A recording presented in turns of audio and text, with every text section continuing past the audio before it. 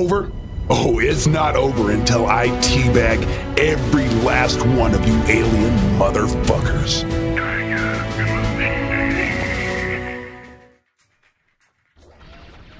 When I was a stupid, naive, uneducated child, I thought Serious Sam was fun. Because it is. But as the years went on, I saw countless re-releases of Serious Sam. Lots of these re-releases would be seen in the bargain bin of Walmart or even the odd chain department store. It was almost always in the cheap jewel case for $9.99 or something like that, and would be fraternizing with the likes of Clive Barker's Undying, Microsoft Flight Simulator, or some MechWarrior game, just occupying budget game retail space all over North America.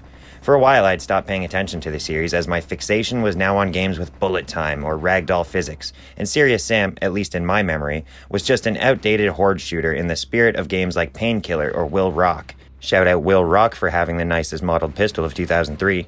Fast forward to 2023, and as a stupid, naive, slightly more educated man, I felt the itch for an old-school shooter after playing the likes of Quake and Turok remasters. I thought to myself, yeah, I did enjoy the Serious Sam games back in the day, and the whole collection is on sale. So I stole my mom's credit card and purchased the Serious Collection on PS5, knowing damn well that Sony won't allow refunds. After playing through the whole thing, I felt I could easily let a video write itself due to just how fucking impressed I was with this whole collection, and for how much it made me feel like an absolute idiot for passively ignoring the series franchise all these years. Well, let me begin by saying Serious Sam Collection was released on November 17th, 2020 on PC, PS4, Xbox One, and Switch. An effort developed by Creation Team Crow Team and published by Devolver Digital. I played through this entire collection running the PS4 version on a PS5. What you get here is quite a bountiful collection of Serious content, including all of Serious Sam First Encounter, Serious Sam Second Encounter with Legend of the Beast DLC, and Serious Sam 3 BFE, including Jewel of the Nile DLC. So essentially you're getting around 52 levels here if my primary school math adds up properly. And not only do you get all of these levels in fun separate campaigns, but all three games are now running in the Serious Engine 3 and look beautiful, or at least as beautiful as Desert Ruins can look. They all run beautifully as well. The graphics options allow for a performance mode or a fidelity mode, and of course you know how to use the performance mode. It feels like it runs at a steady 60 FPS despite the massive destructive carnage constantly on screen. The fidelity mode felt like a huge downgrade and made the games feel slow, especially the first two encounters where, canonically, Sam can't sprint yet.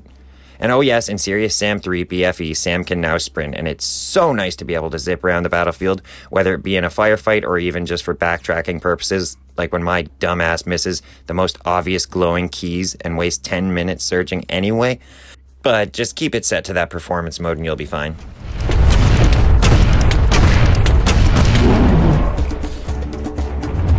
Another one bites the dust! All three encounters control brilliantly. As I said before, I am playing on the PS4 version on the PS5 using the DualSense controller, and it feels fantastic. The old school controls remind me of Quake because of how fluid and precise they are. They even managed to make platforming fun. In a first-person game. They often don't take full advantage of how well the games do control, especially BFE, and even though Serious Sam is known for its flat level design, I would love to see what they could do with more verticality in the levels, as long as they still allow for maximum circle strafing. There's a handful of levels that use wacky gimmicks like magnetic gravity to pull you into spikes, or have a bouncy floor while enemies attack you, or even rotating platforms. With how flat the game is 90% of the time, it almost sometimes reminded me of Doom or Wolfenstein, where you only need to worry about the horizontal axis, because apart from a couple snipers on high perches, there's only so many times you need to look up and down. It is delightfully old school, and in this case, I love it. In the first encounter, Sam goes to many places, including, but not limited to, ancient Egyptian temples, temple interiors, valleys, sandy dunes, and of course pyramids. For those unfamiliar, Sam begins a level, and usually your task is to make it from point A to point B while killing everything in between. Other tasks can include completing challenge rooms, or having to find keys, tablets, or other ancient artifacts to progress. Usually the objective is there more for the sake of appearances, because what you will be doing 80 to 90% of the time is just killing hordes of enemies.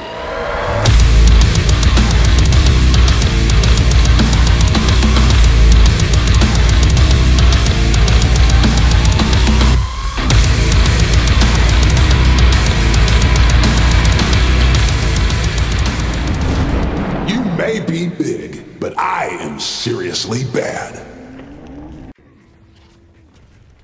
The magic of Serious Sam lies in its enemy prioritization. Memorizing enemy attack patterns and managing threats is the name of the game, and after playing for a while, you will know which tactics work best for any given situation. First Encounter has a beautiful art style, and despite the bright colors, everything does have a realistic-ish look to it due to it being brought over to the Serious Engine 3. It all works though, and the enemies do reflect that. First Encounter features 17 enemies, and even though the enemies range from big face with limbs to PTSD-inducing headless kamikazes, they do all feel like they come from the same cohesive universe. Other famous enemies include big homing ball reptiloids, Syrian werebulls, biomechanoids, clear skeletons, and more. This whole crew of enemies works so well in hitting you from all sides while coming at you from mostly the X-axis, but it's easy to let yourself get overwhelmed when some of the enemy tactics start really synergizing together to fuck me up. I love confidently rushing into battle only to have to continuously shoot while strafing backwards once I realize how many enemies are coming my way. The weapons are always a highlight in the Serious Sam games, and First Encounter exemplifies that pretty well. You get 9 guns here and a knife that's actually useful. First up with the guns, though, is the accurate but somewhat slow-firing revolvers. Shortly after you pick up one, you'll find another, and from that point on, you can dual-wield them.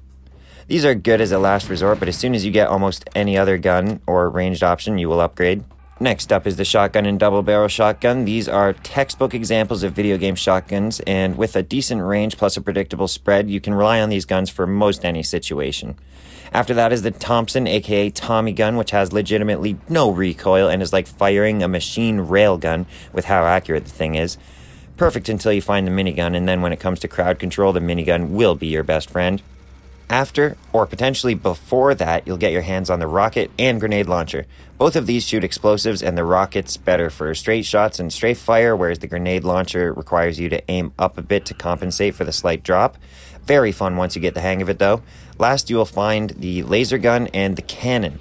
The laser gun is great and fires fast and does good damage, but if you want real damage, bust out the actual cannon and destroy most enemies in one hit. The thing is so fun because even tapping the fire button will lob out a cannonball capable of destroying most low-tier enemies, but if you charge it for a second or two, it will blast way further and potentially do more damage. I have not confirmed this, but it feels like it does. Some of the most fun in the series is to aim for something very specific and then nail it from across the map. Is to play conservatively. Hug the rail. It won't go in, but you set yourself up for an easy deuce. Oh, well, huh? It went in. Good shot, Totsky. So yes, they nailed the gameplay in Serious Sam First Encounter, and I'm happy to say that it seemed they just added to it for Second Encounter.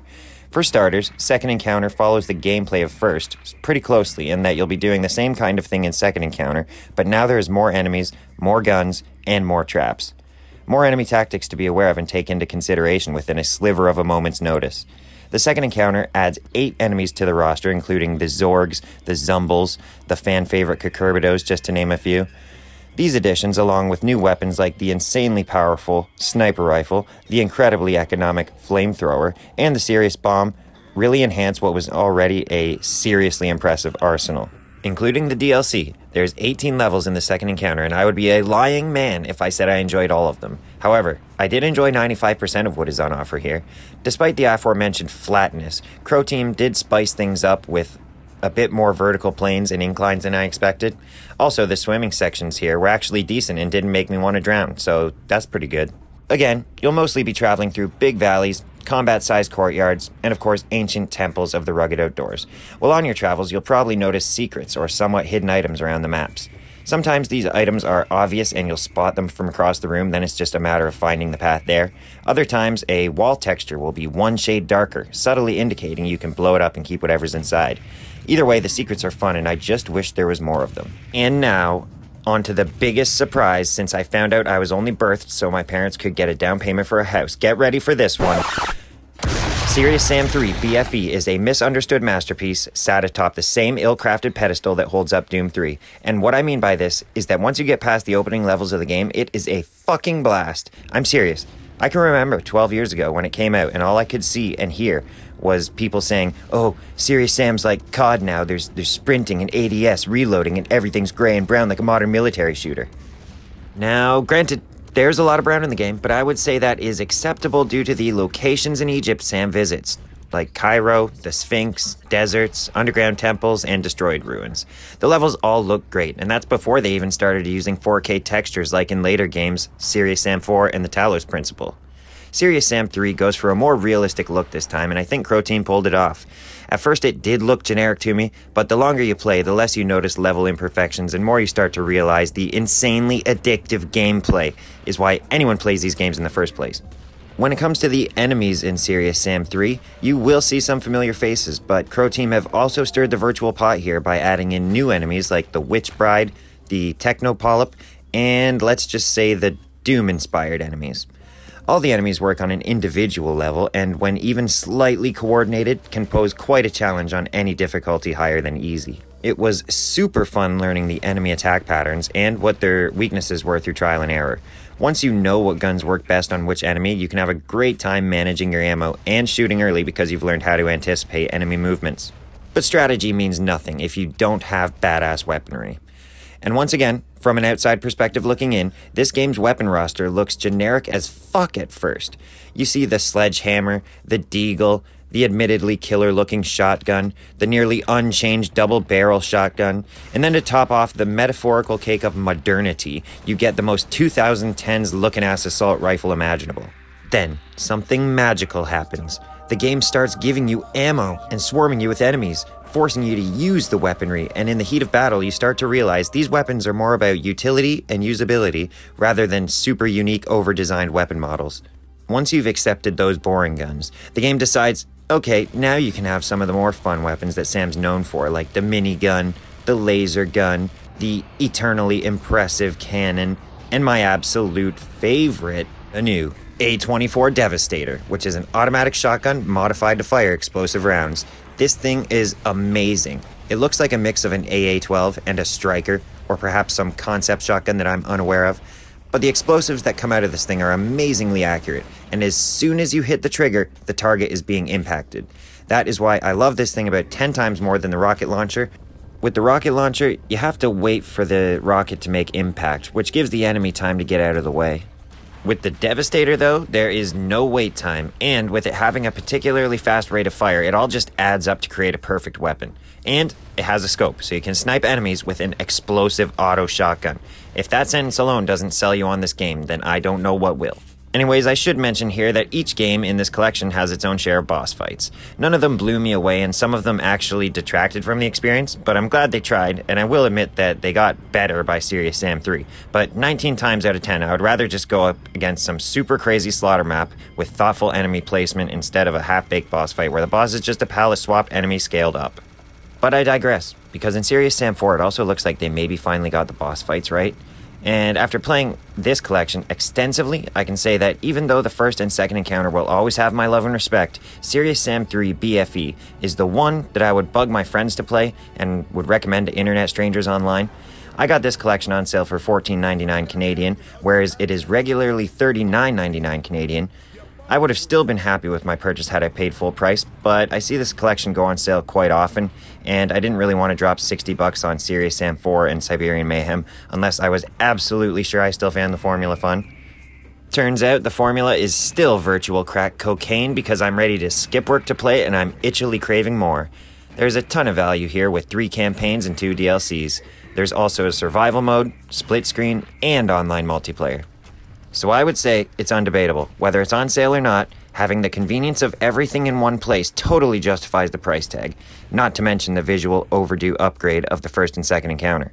Honestly, it's hard to find faults with this collection. Some might say the absence of Serious Sam 2 might be a negative, but since that game looked a bit too cartoony and superhero-y for my taste, I never really had an interest in playing it. Oh, actually, I do have one criticism. Why is this game only available digitally? Aside from the visual upgrades, the newest material present in the collection is from 2012, so why couldn't Devolver just put this out physically?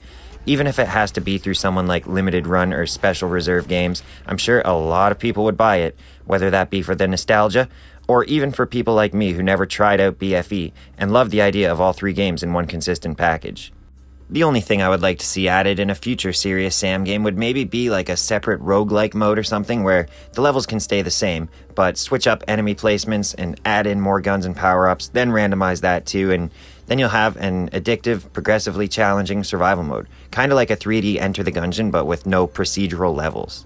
All that being said, there is so much more I could go into detail about here, but if what I've said sounds even the least bit entertaining, then I can promise you'll probably love this game.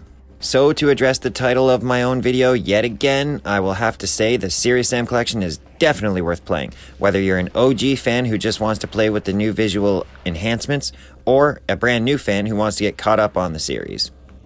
Please let me know in the comments if you played Serious Sam back in 2001, or did you get into the franchise later with one of the console games? Or was this collection your introduction to the series? Or did you find it in a bargain bin? I just would love to know, because Serious Sam games are great. I'm still excited that I haven't played Serious Sam 4 or Siberian Mayhem yet. Might do a video on those if they turn out really good. Thanks to all the new, old, and future subscribers. I appreciate all the likes and comments. If there's a classic game or modern game that you'd like to see me cover, drop it in the comments and I'll see if there's anything I feel I can add to the discussion with. Thanks again. I need a vacation.